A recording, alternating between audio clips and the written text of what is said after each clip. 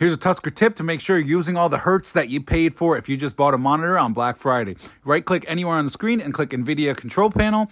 Once you do that, you're going to see all your resolutions here. Make sure you go under PC and native. Then you'll see the refresh rate to the right. In this case, it's minus 5120 by 1440, and it's 240 hertz. I'm doing this on an Odyssey G9, and you can also go down here and change some of the color settings. Make sure it's on highest RGB. You can even go to 10-bit color, but my monitor gives me a problem when I do that. And make sure your output dynamic range is on full.